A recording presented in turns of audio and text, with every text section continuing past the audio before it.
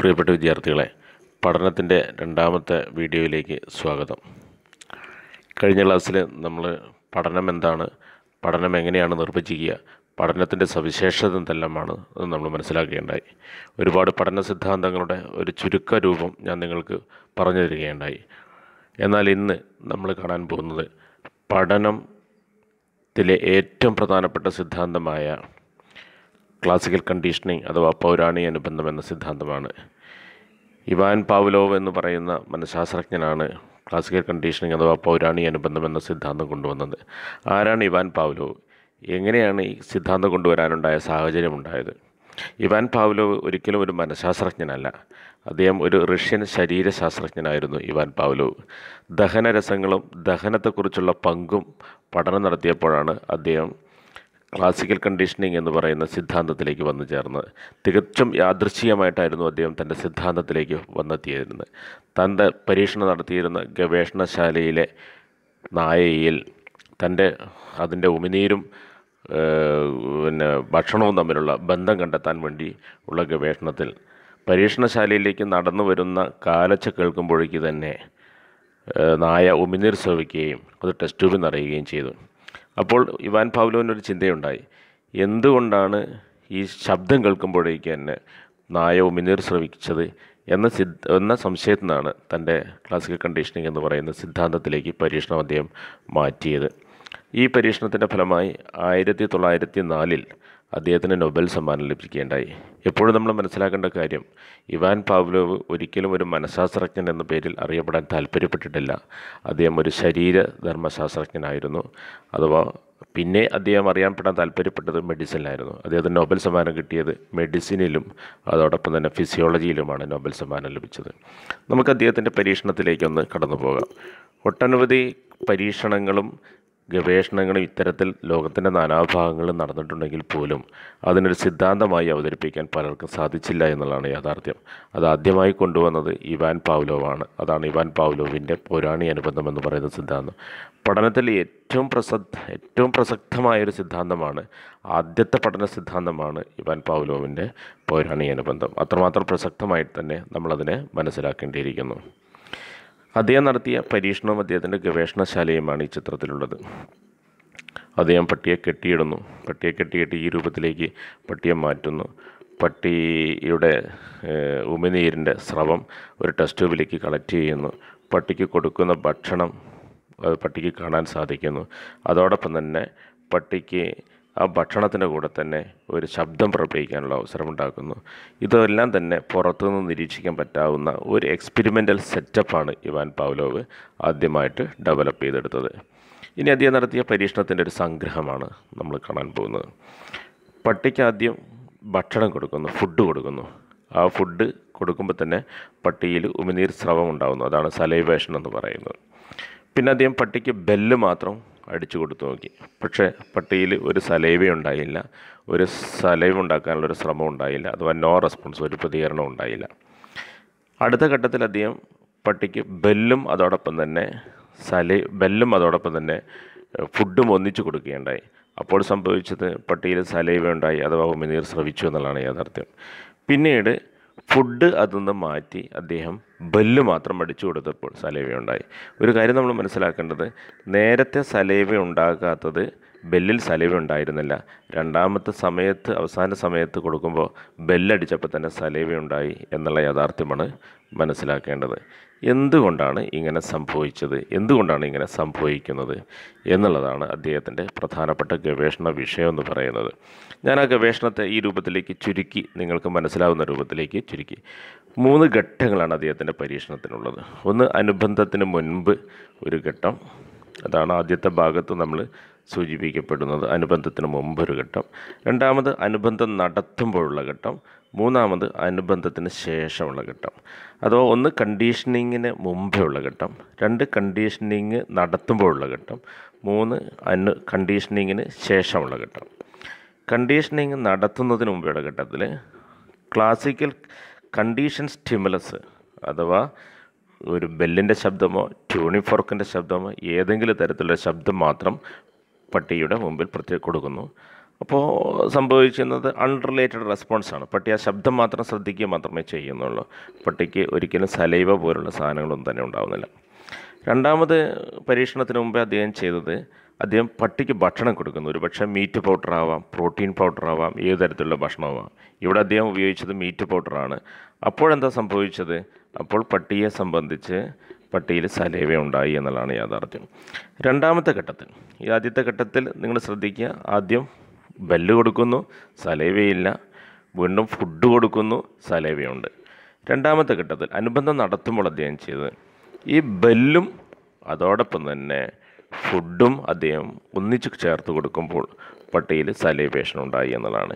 ഈ സലൈവേഷന് unconditioned response എന്നാണ് നമ്മൾ പറയുന്നത്. ഈ ഘട്ടം പൂർത്തീകരിച്ചതിന് ശേഷം വീണ്ടും അദ്ദേഹം മൂന്നാമത്തെ ഘട്ടത്തിലേക്ക് വരുമ്പോൾ അദ്ദേഹം നേരത്തെ പ്രദാനം ചെയ്ത കണ്ടീഷൻ സ്റ്റിമുലസ് മാത്രം പ്രദാനം ചെയ്തപ്പോഴും എന്തുണ്ടായി? കണ്ടീഷൻ റെസ്പോൺസ് ഉണ്ടായി. നേരത്തെ ഉണ്ടാകാതിരുന്ന സലൈവ ഇപ്പോൾ പുറപ്പെടുവിച്ചു എന്നുള്ളതാണ് യാഥാർത്ഥ്യം. ഇതാണ് അദ്ദേഹത്തിൻ്റെ പരീക്ഷണത്തിൻ്റെ ഏറ്റവും പ്രധാനപ്പെട്ട രത്നച്ചുരുക്കം എന്ന് പറയുന്നത്. എങ്ങനെയാണ് ഇത് സ്ഥാപിച്ചത് എന്ന് ഇവാൻ പാവ്ലോവ് കൃത്യമായി വിശദീകരിക്കുന്നുണ്ട്. അത് എങ്ങനെയാണ് ന്യൂറൽ ഇമ്പൾസിൻ്റെ ഫലമായി മനുഷ്യ മസ്തിഷ്കത്തിൽ എങ്ങനെയാണ് ഇത്തരത്തിലൊരു സ്റ്റിമുലസും റെസ്പോൺസും തമ്മിലൊരു ബന്ധം സ്ഥാപിക്കപ്പെടുന്നത് എന്നുള്ളത് അദ്ദേഹം ശാസ്ത്രീയപരമായി വിശദീകരിക്കുകയുണ്ടായി. ഇതിൻ്റെ സമഗ്ര സംഭാവനയാണ് പിൽക്കാലത്ത് അദ്ദേഹത്തിന് 1904 നൊബേൽ സമ്മാനം നേടാനുണ്ടായ കാരണമായി മാറിയത്. നമുക്ക് അദ്ദേഹത്തിൻ്റെ പരീക്ഷണ ഫലമായി ഉണ്ടായ പ്രധാനപ്പെട്ട ആശയങ്ങളൊന്ന് ചർച്ചയ്ക്ക് വിധേയമാക്കാം. ഏതെല്ലാമാണ് അദ്ദേഹം കൊണ്ടുവന്നിട്ടുള്ള പ്രധാനപ്പെട്ട ആശയങ്ങൾ? ഒന്ന്, ചോദകങ്ങളുടെ സാമാന്യവൽക്കരണം എന്ന് പറയുന്ന ഒരാശയം അദ്ദേഹം പ്രദാനം ചെയ്യുകയുണ്ടായി. ഇതിനെ സ്റ്റിമുലസ് ജനറലൈസേഷൻ എന്നാണ് പറയുക. അതെന്താണെന്ന് വിശദമായിട്ട് നമുക്ക് സൂചിപ്പിക്കപ്പെടാം. അതിനുശേഷം ചോദകങ്ങളുടെ വിവേചനം അഥവാ സ്റ്റിമുലസ് ഡിസ്ക്രിമിനേഷൻ എന്ന് പറയുന്ന ആശയം. രണ്ടാമത്തെ സ്റ്റിമുലസ് ഡിസ്ക്രിമിനേഷൻ എന്ന് പറയുന്ന ആശയം. 3, വിലോപനം അഥവാ എക്സ്റ്റിങ്ഷൻ എന്ന് പറയുന്ന ആശയം. 4, പെട്ടെന്നുള്ള തിരിച്ചറിവ്, ഇതിനെ സ്പോണ്ടാനിയസ് റിക്കവറി എന്ന് പറയും. 5, വിളംബിത അനുബന്ധിത പ്രതികരണം, ഡിലേഡ് കണ്ടീഷൻ റിഫ്ലക്സ് എന്ന് പറയുന്ന ആശയം. 6, പരീക്ഷണ ബുദ്ധിഭ്രമം അഥവാ എക്സ്പെരിമെൻ്റൽ ന്യൂറോസിസ് എന്ന് പറയുന്ന ആശയം. 7, ദ്വിതീയ ക്രമ അനുബന്ധം അഥവാ സെക്കൻഡ് ഓർഡർ കണ്ടീഷനിങ്, ഉന്നത ക്രമ അനുബന്ധം എന്ന് പറയാം. ഇത് ഏറ്റവും പ്രസക്തമായ സാധനമാണ് ദ്വിതീയ ക്രമ അനുബന്ധം എന്ന് പറയുന്നത്. ഇത് ഉയർന്ന ക്ലാസ്സുകളിൽ പരീക്ഷയ്ക്ക് ചോദിക്കാറുണ്ട്, പ്രത്യേകിച്ച് കേട്ടറ്റ് എക്സാമിനേഷന്, അതോടൊപ്പം തന്നെ സെറ്റ് പോലുള്ള പരീക്ഷകൾക്കൊക്കെ തന്നെ സെക്കൻഡ് ഓർഡർ കണ്ടീഷനിങ് എന്ന് പറയുന്ന ഭാഗത്ത് നിന്ന് ചോദ്യങ്ങൾ ഉണ്ടാവാറുണ്ട്. ഇതാണ് അദ്ദേഹത്തിൻ്റെ പ്രസക്തമായ ഭാഗങ്ങളെന്ന് പറയുന്നത്. ഇനി നമുക്ക് ഓരോ ആശയങ്ങളും വിശദമായിട്ട് നമുക്ക് ചർച്ചയ്ക്ക് വിധേയമാക്കാം.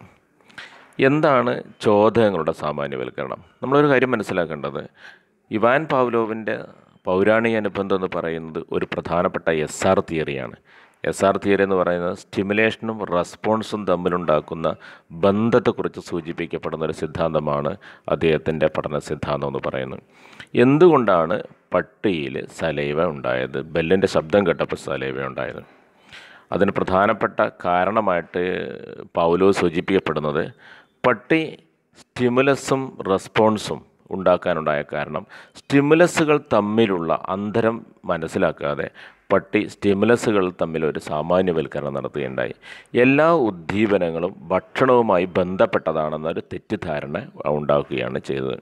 അതുകൊണ്ടാണല്ലോ പാവ്ലോവിൻ്റെ പരീക്ഷണശാലയിൽ നടന്നു വരുന്ന ശബ്ദം കേട്ടപ്പോഴേക്ക് തന്നെ ഭക്ഷണവുമായി ആ നടന്നു വരുന്ന ശബ്ദത്തിന് ബന്ധമുണ്ടെന്ന് പട്ടി മനസ്സിലാക്കുകയും ആ ശബ്ദം കേട്ടപ്പോഴേക്ക് തന്നെ പട്ടി ഉമിനീർ സ്രവിക്കുകയും ചെയ്യാനുണ്ടായ കാരണമെന്ന് പറയുന്നത്.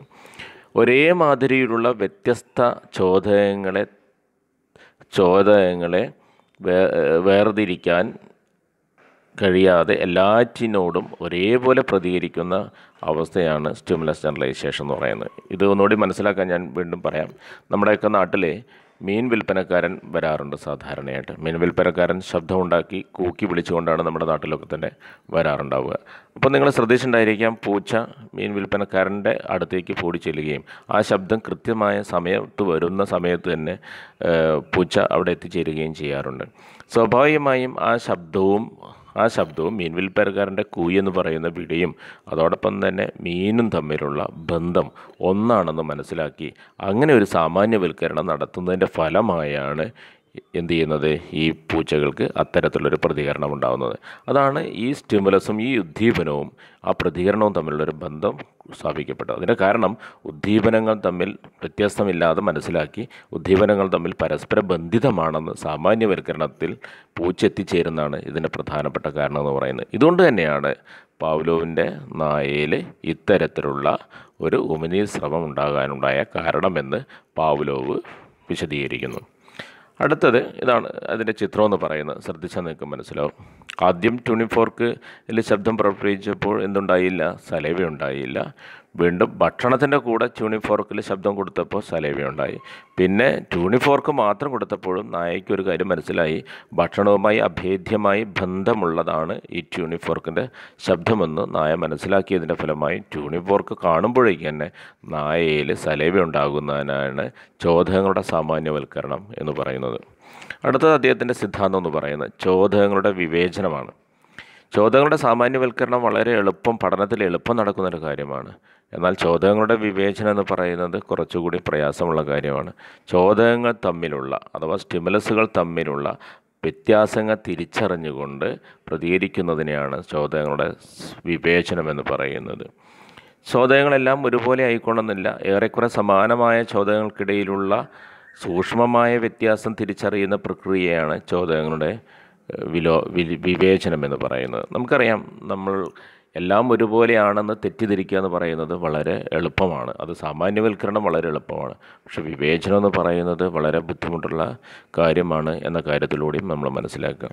ഏതെങ്കിലും ഒരു പട്ടി കടിച്ചു കഴിഞ്ഞാൽ എല്ലാ പട്ടികളും കടിക്കുമെന്ന സാമാന്യവൽക്കരണത്തിലെത്തിച്ചേരുക എന്ന് പറയുന്നത് വളരെ എളുപ്പമുള്ള കാര്യമാണ്. എന്നാൽ ആ ഒരു പർട്ടിക്കുലർ പട്ടി മാത്രമാണ് കടിച്ചതെന്നും മറ്റുള്ള പട്ടികൾ ആ പട്ടിയിൽ നിന്ന് വ്യത്യസ്തമാണെന്നും മനസ്സിലാക്കുക എന്ന് പറയുന്നത് കുറച്ചുകൂടി ബുദ്ധിമുട്ടുള്ള ഒരു പ്രക്രിയയാണെന്ന് മനസ്സിലാക്കുക. അതുകൊണ്ട് ചോദകങ്ങളുടെ വിവേചനങ്ങൾക്ക് അതിൻ്റേതായിട്ടുള്ള പ്രസക്തിയുണ്ട്. അത് കുറച്ചുകൂടി അടുത്ത ഘട്ടത്തിൽ നടക്കുന്നൊരു പഠനം കൂടിയാണ്. ഇവിടെ അദ്ദേഹം പരീക്ഷണത്തിലൂടെ തെളിയിക്കാൻ കാരണം അദ്ദേഹം ബെല്ലിൻ്റെ ശബ്ദവും കാണിച്ചു കൊടുത്തു, അതോടൊപ്പം തന്നെ മറ്റൊരാവൃത്തിയിലുള്ള ബെല്ലിൻ്റെ ശബ്ദവും കാണിച്ചു കൊടുത്തു. ആദ്യത്തെ ആവൃത്തിയിലുള്ള ഒരു ബെല്ലിൻ്റെ ശബ്ദവുമായി അനുബന്ധം നടത്തിയ നായയിൽ സലൈവ ഉണ്ടായി. എന്നാൽ ആവൃത്തിയിൽ വലിയ വ്യത്യാസത്തോടുകൂടി ട്യൂണിംഗ് ഫോർക്ക് കാണിച്ചു കൊടുത്തപ്പോൾ, ആ ശബ്ദം കേൾപ്പിച്ചു കൊടുത്തപ്പോൾ അതിൽ സലൈവ ഉണ്ടാകുന്നില്ല. കാരണം നേരത്തെ കണ്ടീഷൻ ചെയ്യപ്പെട്ടതിൽ നിന്നും വ്യത്യസ്തമാണ് രണ്ടാമത്തെ ശബ്ദമെന്ന് തിരിച്ചറിയാനുള്ള ശേഷി നായയിലുണ്ടായി എന്നുള്ളതാണ് യാഥാർത്ഥ്യം. ഇതാണ് ചോദകങ്ങളുടെ വിവേചനം എന്ന് പറയുന്നത്. മൂന്നാമത്തെ സിദ്ധാന്തം, ഇതേ പരീക്ഷണം തന്നെ പാവ്ലോവ് പല ഘട്ടങ്ങളിലായിട്ട് നടത്തുകയുണ്ടായി. അദ്ദേഹം കണ്ടീഷൻ സ്റ്റിമുലസ് ആവർത്തിച്ച് നൽകി. പക്ഷേ ഒരിക്കലും പിന്നെ കണ്ടീഷൻ റെസ്പോൺസ് ഇല്ലാതെ വരുന്ന ഘട്ടമുണ്ടായി. കാരണം പ്രതിഫലം അഥവാ റിവാർഡ് അഥവാ പട്ടിക്ക് ആവശ്യമായിട്ടുള്ള മീറ്റ് പൗഡർ കൊടുക്കാതെ വീണ്ടും ആവർത്തിച്ചു കൊണ്ട് തന്നെ ഈ തരത്തിലുള്ള കണ്ടീഷൻ സ്റ്റിമുലസും കണ്ടീഷൻ റെസ്പോൺസ് തമ്മിലുള്ള ബന്ധം ഉദ്ദീപിക്കാനുള്ളൊരു ശ്രമം നടത്തുകയുണ്ടായി. അതിൻ്റെ ഫലമായി എന്നേക്കുമായിട്ട് കണ്ടീഷൻ റെസ്പോൺസ് നഷ്ടപ്പെടുന്ന ഒരവസ്ഥ സംജാതമായി. കൃത്രിമമായ ചോദകത്തിന് പ്രതികരണം സൃഷ്ടിക്കാനുള്ള ശക്തി സ്വായത്തമായ ശേഷം നിരന്തരമുള്ള ആവർത്തനങ്ങളിൽ പ്രബലനമില്ലാതെ കണ്ടീഷൻ സ്റ്റിമുലസ് അവതരിപ്പിക്കുന്നുവെങ്കിൽ പ്രതികരണം ഇല്ലാതെ വരുന്നു. ഇതിനെ വിലോപനം എന്ന് പറയുന്നു.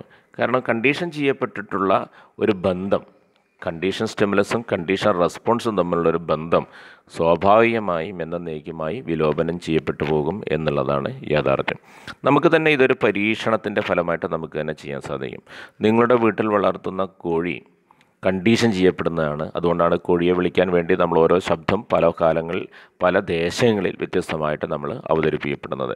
ആ ശബ്ദം കേൾക്കുമ്പോൾ തന്നെ ഒരുപക്ഷെ ബ ബ ബ ബ എന്ന് പറയുന്ന ശബ്ദം കേൾക്കുമ്പോൾ തന്നെ കോഴികൾ ഓടി വരുന്നുണ്ടായിരിക്കാം. പക്ഷേ അപ്പോൾ നമ്മൾ കോഴിക്ക് ഇഷ്ടപ്പെട്ട പ്രതിഫലം നമ്മൾ നൽകുന്നുണ്ട്, ഭക്ഷണം നമ്മൾ നൽകുന്നുണ്ട്, അരിമണി നമ്മൾ നൽകുന്നുണ്ട്. എന്നാൽ അരി നൽകാതെ ഒരുപാട് തവണ ഇത് ആവർത്തിച്ച് ചെയ്തു കഴിഞ്ഞാൽ കോഴി വരും, പക്ഷേ കോഴി പിന്നെ കുറേശ്ശെയായിട്ട് വരാതിരിക്കുന്ന ഒരവസ്ഥ ഉണ്ടാകും സ്വാഭാവികമായി. അഥവാ അത് അങ്ങനെ വരിക എന്ന് പറയുന്ന കണ്ടീഷൻ റെസ്പോൺസ് എന്നേക്കുമായി വിലോപനം ചെയ്യപ്പെട്ടു പോകാനുള്ള സാധ്യതയുണ്ട് എന്ന് കൂടി ഇവാൻ പാവ്ലോവ് സൂചിപ്പിക്കപ്പെടുകയാണ്.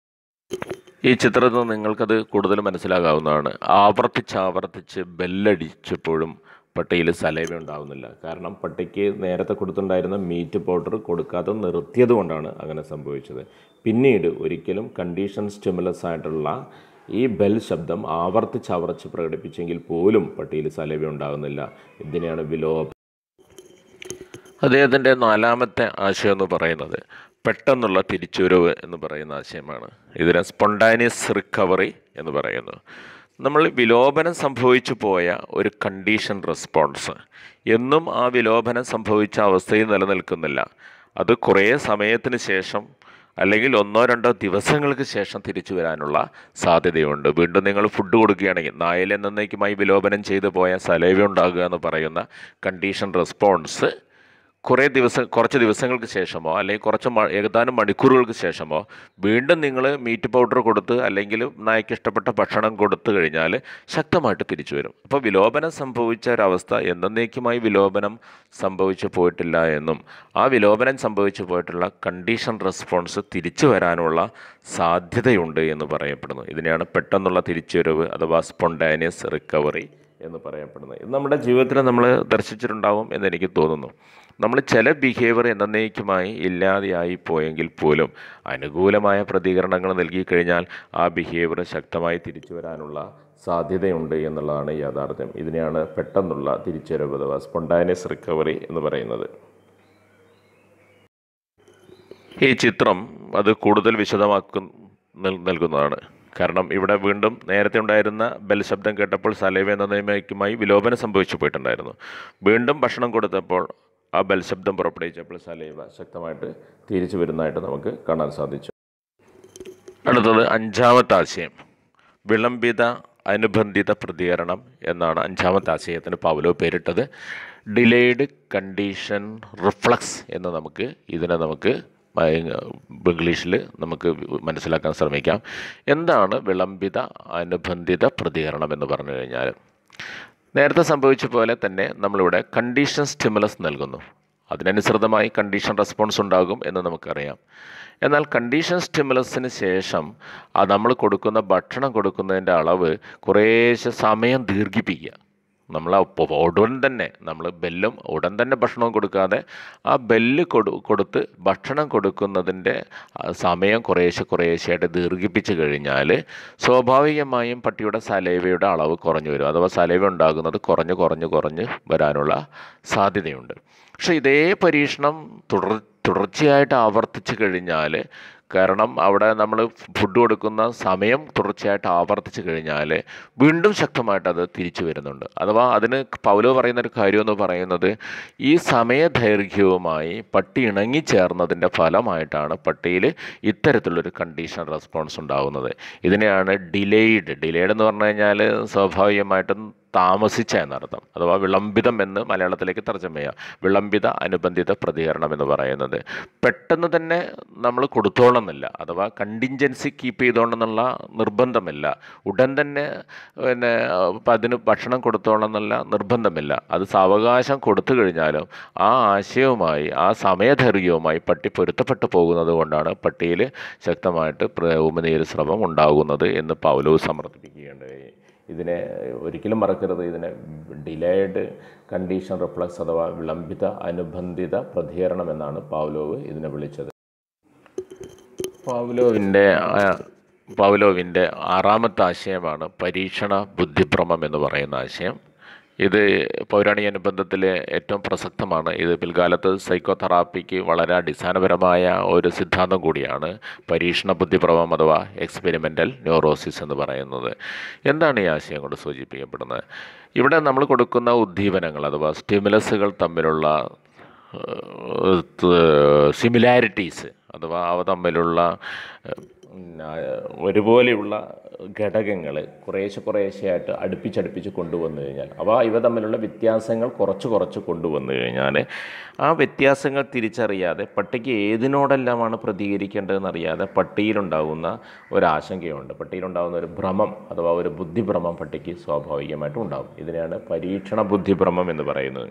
ഉദാഹരണം, നിങ്ങളൊരു ബെല്ലിനോടാണ് പട്ടിയെ കണ്ടീഷൻ ചെയ്യപ്പെടുന്നതെങ്കിൽ അതിനോട് തന്നെ സാദൃശ്യമുള്ള മറ്റൊരു ബെൽ ശബ്ദം, അതിനോട് തന്നെ വളരെ അടുത്ത് സാദൃശ്യമുള്ള മറ്റൊരു ബെൽ ശബ്ദം കാണിച്ചു കൊടുത്തു കഴിഞ്ഞാൽ, ഇങ്ങനെ വ്യത്യസ്തമായ പലതരം ബെൽ ശബ്ദവുമായിട്ട് പട്ടിയെ കാണിച്ചു കൊടുത്തു കഴിഞ്ഞാൽ ഏത് ബെല്ലിനോടാണ് പ്രതികരിക്കേണ്ടതെന്ന് പട്ടിക്ക് കഴിയാതെ പട്ടിയിലൊരു ബുദ്ധിഭ്രമം ഉണ്ടാകുന്ന ഒരവസ്ഥ ഉണ്ടാകുന്നു. ഇതിനെ പരീക്ഷണ ബുദ്ധിഭ്രമം എന്ന് പറയും. ഇത് ഒരുപാട് പ്രശ്നങ്ങൾക്ക്, ഒരു വ്യക്തിയുടെ ജീവിതത്തിൽ ഒരുപാട് പ്രശ്നങ്ങൾക്ക് കാരണമാകും എന്നുള്ളതാണ് യാഥാർത്ഥ്യം. അതുകൊണ്ട് തന്നെ പരീക്ഷണ ബുദ്ധിഭ്രമം ഒരു വ്യക്തിയുടെ ജൈവത്തായ ഘടനയിലും വ്യക്തിത്വത്തിൻ്റെ ഘടനയിലും ഭയങ്കര പ്രയാസങ്ങൾ സൃഷ്ടിക്കപ്പെടും. ഞാനൊരു ഉദാഹരണം പറയുമ്പോൾ ഈ ആശയം നിങ്ങൾക്ക് വളരെ പെട്ടെന്ന് മനസ്സിലാകുമെന്ന് എനിക്ക് തോന്നുന്നു. ഇപ്പോൾ നമ്മുടെ നാട്ടിലൊക്കെ പീഡനത്തിന് വിധേയമായ കുട്ടികൾക്ക് ഒരു തിരിച്ചറിയൽ പരേഡ് നടത്താറുണ്ട്. അപ്പോൾ ആരാണ് പീഡകൻ എന്ന് കണ്ടെത്താൻ വേണ്ടിയാണ് ഈ തിരിച്ചറിയൽ പരേഡ് നമ്മൾ നടത്താറുള്ളത്. അപ്പോൾ സ്വാഭാവികമായും ഒരു പീഡകനെ കുറിച്ച് ഒരു ധാരണ കുട്ടിക്കുണ്ടാവും. ഏതവസരത്തിലും തന്നെ പീഡിപ്പിച്ച വ്യക്തിയെ തിരിച്ചറിയാനുള്ള ശേഷി കുട്ടിക്കുണ്ടാവും. അഥവാ ഈ സ്റ്റിമുലസിനെ തിരിച്ചറിയാനുള്ള, ഈ ഉദ്ദീപനത്തെ തിരിച്ചറിയാനുള്ള ശേഷി കുട്ടിക്കുണ്ടാവും. പക്ഷേ അങ്ങനെയുള്ളൊരു തിരിച്ചറിയൽ പരേഡ് നടത്തുമ്പോൾ നമ്മൾ സ്വാഭാവികമായിട്ട് ചെയ്യുന്നത് അതേപോലെ പീഡകനോട് സാദൃശ്യമുള്ള ഒരുപാട് വ്യക്തികളെ തൻ്റെ മുമ്പിൽ കൊണ്ടുവന്ന് ഹാജരാക്കി ആ തിരിച്ചറിയൽ പരേഡിന് ഹാജരാക്കും. അപ്പോൾ സ്വാഭാവികമായും കുട്ടിക്ക് ആരാണ് തന്നെ പീഡിപ്പിച്ചതെന്ന് തിരിച്ചറിയാൻ കഴിയാതെ, ആരെയാണ് സെലക്ട് ചെയ്യേണ്ടതെന്ന് അറിയാതെ കുട്ടിയിലൊരു ഭ്രമം, ഒരു ബുദ്ധിഭ്രമം അനുഭവിക്കുമ്പോൾ ഇതിനെയാണ് പരീക്ഷണ ബുദ്ധിഭ്രമം എന്ന ആശയം കൊണ്ട് സൂചിപ്പിക്കപ്പെടുന്നത്. അത്തരത്തിലുള്ളൊരാശങ്ക ഈ വിധേയനാകുന്ന പട്ടിക്ക് അല്ലെങ്കിൽ നായയ്ക്കോ അല്ലെങ്കിൽ വിധേയനാകുന്ന വ്യക്തികൾക്കോ ഉണ്ടാകുമെന്നുള്ളതാണ് യാഥാർത്ഥ്യം. ഇപ്പം നമ്മളൊരു പട്ടി കടിച്ചു കഴിഞ്ഞാൽ ആ പട്ടിയെ തിരിച്ചറിയാനുള്ള ശേഷി നമുക്കുണ്ടാകും. പക്ഷേ അതേ കളറുള്ള ഒട്ടനവധി പട്ടികൾ നമ്മുടെ മുമ്പിൽ കണ്ടു കഴിഞ്ഞാൽ ഏത് പട്ടിയാണ് നമ്മളെ കടിച്ചതെന്ന് പ്രത്യേകിച്ച് ഐഡൻറ്റിഫൈ ചെയ്യാൻ കഴിയാത്തൊരവസ്ഥ നമുക്കുണ്ടാകുന്നതിനെയാണ് പരീക്ഷണ ബുദ്ധിഭ്രമം എന്ന് ആശയം കൊണ്ട് സൂചിപ്പിക്കപ്പെടുന്നത്. പൗലോവിൻ്റെ ആശയത്തിൽ ഏറ്റവും സങ്കീർണമായ ഒരാശയമാണ് ദ്വിതീയ ക്രമം അനുബന്ധം അഥവാ ഉന്നതക്രമ അനുബന്ധം എന്ന് പറയുന്നത്. ഇതൊരിക്കലും നിങ്ങൾ BEd ലെവലിൽ നിങ്ങൾ കേട്ടിട്ടുണ്ടാവുകയില്ല, അല്ലെങ്കിൽ TTC ലെവലിൽ നിങ്ങൾ കേൾക്കുകയില്ല. പക്ഷേ ഇത് പലപ്പോഴും ടെറ്റ് എക്സാമിനേഷനും സെറ്റ് എക്സാമിനേഷനും പല ചോദ്യങ്ങൾക്കും ഇത് കാരണമാകുന്നുണ്ട് എന്നുള്ളതാണ് യാഥാർത്ഥ്യം. അതുകൊണ്ട് ഈ ആശയം ഞാൻ എന്താണെന്ന് സൂചിപ്പിക്കാൻ ശ്രമിക്കാം. ആദ്യം നമ്മൾ നടത്തിയ പരീക്ഷണം എന്ന് പറയുന്നത് ആണ് ഇവിടെ ചിത്രത്തിൽ സൂചിപ്പിക്കപ്പെടുന്നത്. ആദ്യം നടത്തിയ പരീക്ഷണം നിങ്ങൾക്ക് മനസ്സിലായിട്ടുണ്ടാവുമെന്ന് എനിക്ക് തോന്നുന്നു. ഇതാണ് ഈ ചിത്രത്തിൽ സൂചിപ്പിക്കപ്പെടുന്ന പരീക്ഷണം എന്ന് പറയുന്നത്. പട്ടിക്ക് കൊടുക്കുന്ന ഇറച്ചിയും ബെല്ലും തമ്മിൽ കണ്ടീഷൻ ചെയ്യപ്പെട്ട് ബെല്ലിൽ മാത്രം സലൈവ ഉണ്ടാക്കുന്ന ഒരു കണ്ടീഷനിങ്, ഒരു അനുബന്ധ പ്രക്രിയയാണ് ഇവിടെ നടത്തിയത് ആദ്യം. രണ്ടാമത്തത്, ഏതിനോടാണോ പട്ടി അനുബന്ധത്തിന് വിധേയമായത്, അഥവാ ഇവിടെ ബെല്ലിനോടാണ് പട്ടി അനുബന്ധത്തിന് വിധേയമായത്, ആ ബെല്ലിൻ്റെ കൂടെ ഒരു ബൾബ് കൂടി പ്രകാശിപ്പിച്ചുകൊണ്ട് രണ്ട് വസ്തുക്കൾ കൂടി കാണിച്ചുകൊണ്ട് അതിനെ അനുബന്ധത്തിന് വിധേയമാക്കുകയും അങ്ങനെ ബൾബ് കാണിച്ചപ്പോൾ തന്നെ ഈ അനുബന്ധ റെസ്പോൺസ് അഥവാ കണ്ടീഷൻ റെസ്പോൺസ് ഉണ്ടാക്കാൻ സാധിക്കുകയും ചെയ്യുന്നു. ഇവിടെ നമ്മൾ ആദ്യത്തെ ഒരു വസ്തുവിനോട് രണ്ടാമത്തെ വസ്തു കൂടി കണ്ടീഷൻ ചെയ്യപ്പെട്ടുകൊണ്ടാണ് രണ്ടാമത്തെ വസ്തുവിനോട് അനുബന്ധം സാധ്യമാക്കുന്നത്. ഇതിനെയാണ് ദ്വിതീയ ക്രമ അനുബന്ധം എന്ന് പറയുന്നത്. രണ്ട് വസ്തുക്കൾ ഒന്നിച്ചു കൊടുക്കുകയല്ല എന്നുകൂടി നിങ്ങൾ മനസ്സിലാക്കുക. ഭക്ഷണം കൊടുക്കുമ്പോൾ രണ്ട് വസ്തുക്കൾ ഒന്നിച്ചു കൊടുക്കുകയല്ല. ബെല്ലും അതോടൊപ്പം തന്നെ ബൾബും ആദ്യം ഭക്ഷണം കൊടുക്കുമ്പോൾ ഒന്നിച്ചു കൊടുക്കുകയല്ല, മറിച്ച് ബെല്ലിനോട് കണ്ടീഷൻ ചെയ്യപ്പെട്ടതിന് ശേഷം ആ ബെല്ലിനെ ബൾബുമായിട്ട് കണ്ടീഷൻ ചെയ്യപ്പെടുകയാണ് ചെയ്യുന്നത്. അതുകൊണ്ടാണ് ഇതിനെ ഹയർ ഓർഡർ കണ്ടീഷനിങ് എന്ന് പറയുന്ന ആശയത്തിലൂടെ നമ്മൾ മനസ്സിലാക്കാൻ ശ്രമിക്കുന്നത്. ഹയർ ഓർഡർ കണ്ടീഷനിങ് അത് വളരെ വ്യത്യസ്തമായ ആശയമാണെന്നുകൂടി നിങ്ങൾ മനസ്സിലാക്കുക. ഇതാണ് പൗലോവിൻ്റെ ഏറ്റവും സങ്കീർണമായൊരു സിദ്ധാന്തം. ഇത് മനസ്സിലാക്കുക എന്ന് പറയുന്നത് കുറച്ച് പ്രയാസമുള്ള കാര്യമാണ്. അതുകൊണ്ട് തന്നെയാണ് ഇത് BEd ലെവലിലോ അഥവാ TTC ലെവലിലോ ഒന്നും നമ്മൾ പഠിച്ചെടുക്കാതെ ഇരിക്കുന്നത്. പഠിക്കാൻ നമുക്കില്ല. ഇത്രയും കാര്യങ്ങൾ നിങ്ങൾക്ക് മനസ്സിലായിട്ടുണ്ടാകും എന്ന് വിചാരിക്കുന്നു. അതൊന്നുകൂടി ഞാൻ ആവർത്തിക്കാൻ വേണ്ടി ശ്രമിക്കാം. എന്തെല്ലാമാണ് പൗലോവ് കൊണ്ടുവന്ന തൻ്റെ ഗവേഷണ ഫലമായി അഥവാ തൻ്റെ പരീക്ഷണ ഫലമായി കൊണ്ടുവന്ന ആശയങ്ങൾ എന്നുള്ളത് ഒന്നുകൂടി നമുക്കിവിടെ മനസ്സിലാക്കാൻ വേണ്ടി ശ്രമിക്കാം. ഒന്ന്, ചോദകങ്ങളുടെ സാമാന്യവൽക്കരണം. എന്താണ് ആശയമെന്ന് നിങ്ങൾക്ക് ബോധ്യപ്പെട്ടിട്ടുണ്ടായിരിക്കും. രണ്ടാമത്, ചോദകങ്ങളുടെ വിവേചനം അഥവാ സ്റ്റിമുലസ് ഡിസ്ക്രിമിനേഷൻ. അതിൻ്റെ ഉദാഹരണങ്ങൾ നിങ്ങൾക്ക് മനസ്സിലായിട്ടുണ്ടാകുമെന്ന് എനിക്ക് തോന്നുന്നു. മൂന്നാമത് വിലോപനം അഥവാ എക്സ്റ്റിങ്ഷൻ എന്ന് പറയുന്നത് അതെന്താണെന്ന് നമുക്ക് മനസ്സിലാകത്തുണ്ടാവും. പിന്നെ പെട്ടെന്നുള്ള തിരിച്ചുവരവെന്ന് പറയുന്നത് എന്താണ്, അതോടൊപ്പം തന്നെ വിളംബിത അനുബന്ധിത പ്രതികരണം അഥവാ ഡിലേഡ് കണ്ടീഷൻ റിഫ്ലക്സ് എന്ന് പറയുന്നത് എന്താണ്, പരീക്ഷണ ബുദ്ധിഭ്രമം എന്ന് പറയുന്ന ആശയം എന്താണ്, ദ്വിതീയക്രമ അനുബന്ധം എന്ന് പറയുന്ന ആശയം എന്താണ്, അഥവാ ഉന്നതക്രമ അനുബന്ധം എന്ന് പറയുന്ന ഈ 7 ആശയങ്ങളും നിങ്ങൾക്ക് മനസ്സിലായിട്ടുണ്ടെങ്കിൽ ഇവാൻ പാവ്ലോവിൻ്റെ പൗരാണിക അനുബന്ധം എന്ന് പറയുന്ന സിദ്ധാന്തങ്ങൾ മുഴുവൻ നിങ്ങൾക്ക് ഉൾക്കൊള്ളാൻ സാധിച്ചു എന്നുള്ളതാണ് യാഥാർത്ഥ്യം. അതായത് പൗരാണിക അനുബന്ധം സിദ്ധാന്തം പഠനത്തിലെ ഏറ്റവും പ്രാധാന്യമുള്ള ഒരു സിദ്ധാന്തമാണ്. കാരണം ഇത് വെച്ചുകൊണ്ടാണ് അടിസ്ഥാനപരമായ പഠനങ്ങളെല്ലാം തന്നെ ഒരു വ്യക്തി നടത്തിയെടുക്കുന്നത്. നമ്മുടെ 1-ാം ക്ലാസ് മുതൽക്ക് എല്ലാം നടക്കുന്നത്. മനുഷ്യന് അനിവാര്യമായ പേര് പഠിക്കുന്നത്, ശബ്ദങ്ങളോടുള്ള പ്രതികരണങ്ങൾ പഠിക്കുന്നത്, ഇതെല്ലാം തന്നെ പൗരാണിക അനുബന്ധ സിദ്ധാന്തത്തിൻ്റെ ഫലമാണ്. ഏറ്റവും പ്രസക്തമായ ഒരു ഗവേഷണം കൂടിയാണ്. ഇപ്പോഴും നമ്മൾ ഓർക്കേണ്ട ഒരു കാര്യം, ഒരിക്കലും ഒരു മനഃശാസ്ത്ര ഗവേഷണമല്ല പൗരാണിക അനുബന്ധം എന്ന് പറയുന്നത്. അത് ഒരു ശരീരധർമ്മശാസ്ത്ര നടത്തിയ ഒരു ഗവേഷണ ഫലമാണ്. അത് ഒരു മെഡിസിൻ്റെ വക്താവായിട്ടുള്ള ഇവാൻ പാവ്ലോവാണ് ഈ ഗവേഷണം നടത്തിയത്. അതുകൊണ്ട് തന്നെയാണ് അദ്ദേഹത്തിന് നൊബേൽ സമ്മാനം 1904 നൽകുമ്പോൾ ശരീരധർമ്മശാസ്ത്രത്തിലാണ് നൊബേൽ സമ്മാനം ലഭിച്ചത്. ഒരിക്കലും ഇവാൻ പാവ്ലോവ് ഒരു മനഃശാസ്ത്രജ്ഞൻ എന്ന് പറയുന്ന പേര് ആവർത്തിക്കുകയോ അത് ആരാരെങ്കിലും പറയപ്പെടാൻ താല്പര്യപ്പെടുകയോ ചെയ്യാതിരുന്നതാണ് എന്ന് കൂടി നമ്മൾ മനസ്സിലാക്കേണ്ടിയിരിക്കുന്നു. ഇനി നമുക്ക് വിദ്യാഭ്യാസത്തിൽ എന്തെല്ലാമാണ് ഇവാൻ പാവ്ലോവിൻ്റെ ക്ലാസിക്കൽ കണ്ടീഷനിങ്ങിലുള്ള സാധ്യതകൾ, എങ്ങനെയാണ് നമ്മൾ വിദ്യാഭ്യാസത്തിൽ ഇത് ഉപയോഗപ്പെടുത്തുന്നത് എന്നൊന്ന് പഠിക്കാൻ ശ്രമിക്കാം. വിദ്യാഭ്യാസത്തിൽ ഒരുപാട് സാധ്യതകൾ ഇവാൻ പാവ്ലോവിൻ്റെ ക്ലാസിക്കൽ കണ്ടീഷനിങ്ങിനുണ്ട്.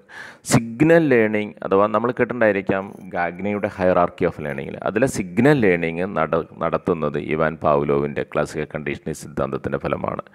സിഗ്നൽ ലേണിംഗ് എന്ന് പറയുന്നത് നമുക്കൊരു ചെറിയ ശബ്ദം കേട്ടാൽ പോലും നമ്മൾ അതിനോട് പ്രതികരിക്കുന്നതാണ് സിഗ്നൽ ലേണിംഗ് എന്ന് പറയുന്നത്.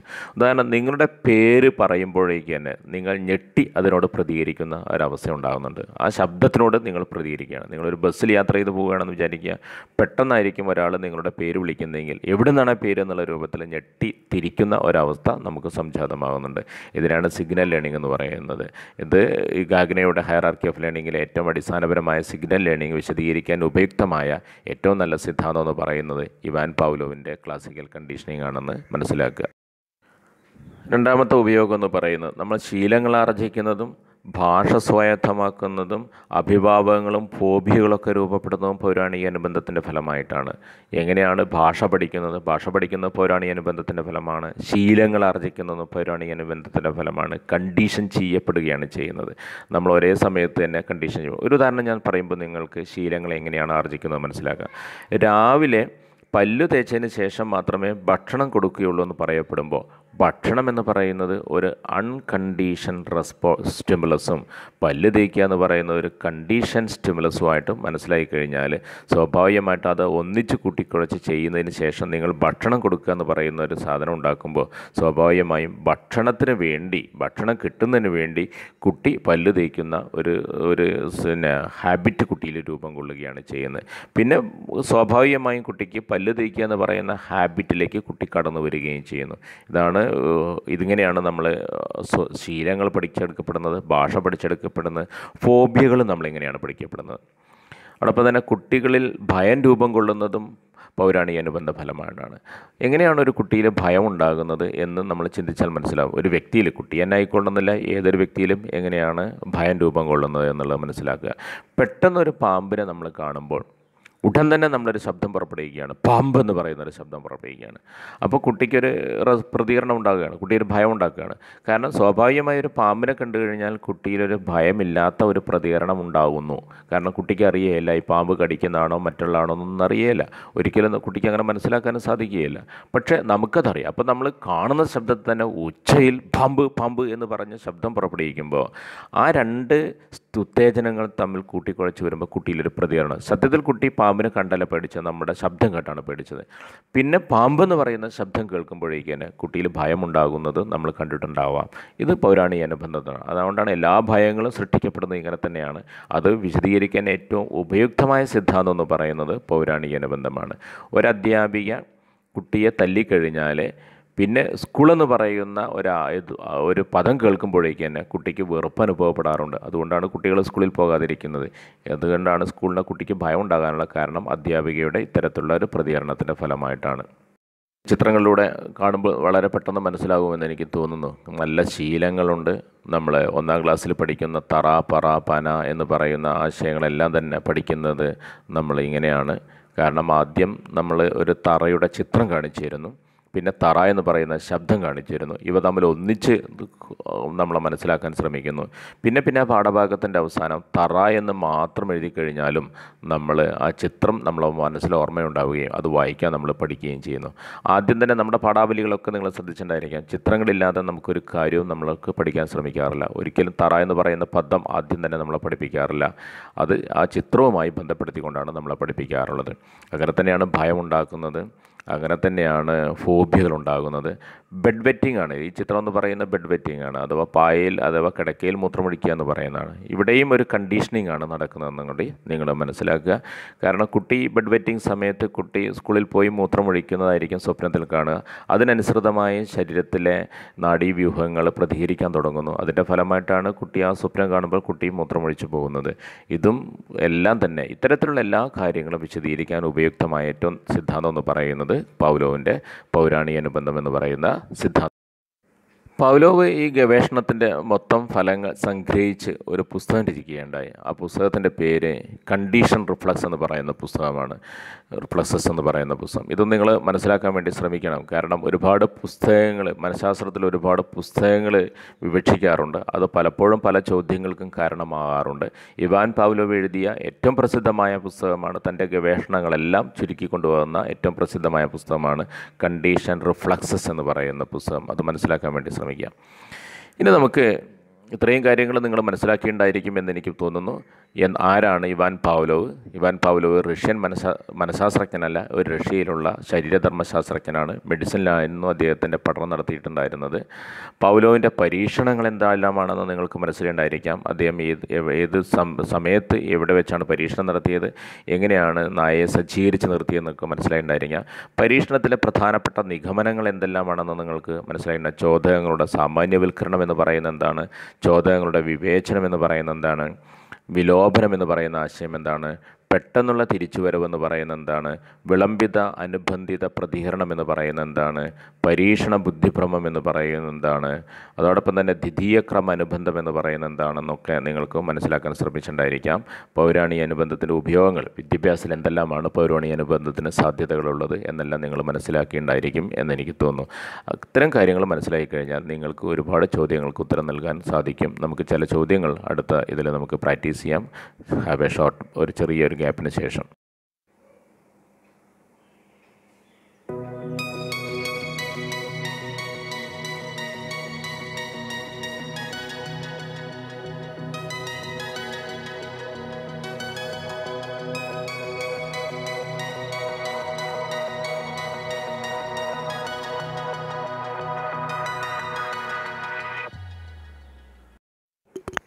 നമുക്കിവിടെ കുറച്ച് ചോദ്യങ്ങൾ കൂടി പരിചയപ്പെട്ടെങ്കിൽ മാത്രമേ പൗലോവിൻ്റെ പൗരാണിക അനുബന്ധ സിദ്ധാന്തം പൂർണ്ണമാവുകയുള്ളൂ. ഒന്നാമത്തെ ചോദ്യം, താഴെ തന്നിരിക്കുന്നതിൽ അനുബന്ധേതര ഉത്തേജനം അഥവാ അൺകണ്ടീഷൻ സ്റ്റിമുലസ് ഏതാണ്? നിങ്ങൾക്ക് മനസ്സിലായിട്ടുണ്ടായിരിക്കാം. അൺകണ്ടീഷൻ സ്റ്റിമുലസ് എന്ന് പറയുന്നതിന് മലയാളത്തിൽ പറയുന്നതാണ് അനുബന്ധേതര ഉത്തേജനം എന്ന് പറയുന്നത്. 1 ഭക്ഷണം, 2 ശബ്ദം, 3 ബൾബിൻ്റെ പ്രകാശം, 4 കാലടി ശബ്ദം. ഏതെല്ലാമാണ് അനുബന്ധേതര ഉത്തേജനം എന്ന് പറയുന്നത്? ഓക്കെ, ആൻസർ നിങ്ങൾ മനസ്സിനകത്ത് ഊഹിച്ചിട്ടുണ്ടാകും എന്നെനിക്ക് തോന്നുന്നു. അനുബന്ധേതര ഉത്തേജനം എന്ന് പറയുന്നത് ഭക്ഷണമാണ്. ബാക്കിയുള്ളതെല്ലാം തന്നെ ശബ്ദവും ബൾബിൻ്റെ പ്രകാശവും കാലടി ശബ്ദവും കണ്ടീഷൻ സ്റ്റിമുലസ് ആണ്, അഥവാ അനുബന്ധ ഉത്തേജനങ്ങളാണ്. രണ്ടാമത്തെ ചോദ്യം,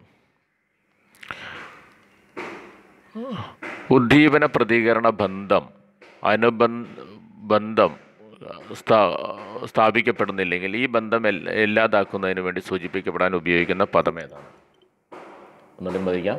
ഉദ്ദീപന പ്രതികരണ ബന്ധം അഥവാ SR ബന്ധം ബലപ്പെടുത്തുന്നില്ലെങ്കിൽ ഈ ബന്ധം ഇല്ലാതാക്കുന്നതിനെ സൂചിപ്പിക്കപ്പെടാൻ ഉപയോഗിക്കുന്ന പദം എന്താണ്?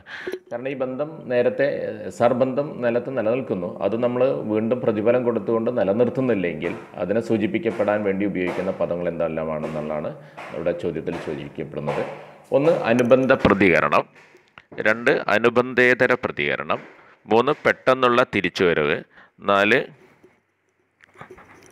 നിങ്ങൾക്ക് വായിക്കാൻ പറ്റുമെന്ന് എനിക്ക് തോന്നുന്നു വിലോപനം. ഇതിലേതാണ് ഇതിനെ സ്വാധീനിക്കപ്പെടുന്ന ഉത്തരമെന്ന് പറയുന്നത്? ഇതിന് സ്വാധീനിക്കപ്പെടുന്ന ഉത്തരവനമാണ് വിലോപനം. നമ്മൾ സ്റ്റിമുലസും റെസ്പോൺസും തമ്മിലുള്ള ബന്ധം തുടർച്ചയായിട്ട് നമ്മൾ പ്രതിഫലം കൊടുത്ത് പ്രോത്സാഹിപ്പിച്ചിട്ടില്ലെങ്കിൽ എന്നേക്കുമായിട്ട് അത് ഇല്ലാതെയായി പോകുമെന്ന് പറയുന്നതിനാണ് വിലോപനം എന്ന് പറയുന്നത്. മൂന്നാമത്തെ ചോദ്യം, താഴെ കൊടുത്തിരിക്കുന്നതിൽ ഏതാണ് ദ്വിതീയ ക്രമ അനുബന്ധത്തിന് ഉദാഹരണം? താഴെ കൊടുത്തിരിക്കുന്നതിൽ ഏതാണ് ദ്വിതീയ ക്രമ അനുബന്ധത്തിന് ഉദാഹരണം? നിങ്ങളത് മനസ്സിലാക്കാൻ വേണ്ടി ശ്രമിക്കുക. ചോദ്യം വ്യക്തമായിട്ട് വായിച്ച് മനസ്സിലാക്കുക. താഴെ തന്നിരിക്കുന്നതിൽ ഏതാണ് ദ്വിതീയ ക്രമ അനുബന്ധത്തിന് ഉദാഹരണം? രണ്ട് അനുബന്ധ ഉത്തേജനങ്ങൾ ഒന്നിച്ചു നൽകുന്നത്.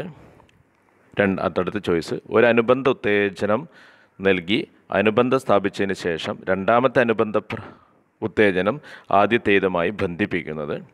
മൂന്ന്, അനുബന്ധ ഉത്തേജനവും അനുബന്ധേതര ഉത്തേജനവും തമ്മിൽ ബന്ധിപ്പിക്കപ്പെടുന്നത്. അടുത്തത്, രണ്ട് അനുബന്ധേതര ഉത്തേജനങ്ങൾ നൽകി ഒന്നിച്ചു നൽകൽ. ഇത് നിങ്ങൾക്ക് സെക്കൻഡ് ഓർഡർ കണ്ടീഷനിങ് എന്ന് പറയുന്ന ആശയം മനസ്സിലായാൽ നിങ്ങൾക്കത് ഉൾക്കൊള്ളാൻ പറ്റുമെന്ന് എനിക്ക് തോന്നുന്നു. ഇതിലെ ആൻസർ എന്ന് പറയുന്നത് ബി ആണ് ഇതിൻ്റെ ഉത്തരവെന്ന് പറയുന്നത്.